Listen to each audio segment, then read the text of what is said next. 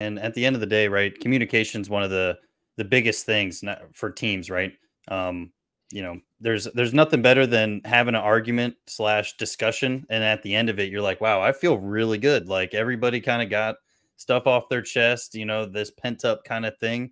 And if a team slash a group of founders weren't having that, then that's to be said. I think I appreciate, right, that kind of commitment and that type of energy, right? And it's one of those things that if you guys can do, you guys can move forward past that, then you guys are going to be even stronger. And this is a lot of internet programming and this and that, but at the end of the day, right, we're people working on this stuff more so than just numbers and letters on a screen. So I really appreciate you saying that, and I know a lot of people here listening really like that, right? Because just like everybody else's real life, right? It's never perfect. It never Yeah. is.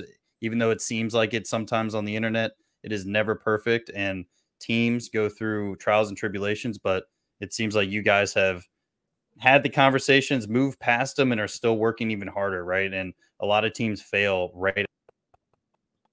So kudos to you guys. Yeah, thanks very much. No problem. The best thing is kind of camaraderie, right?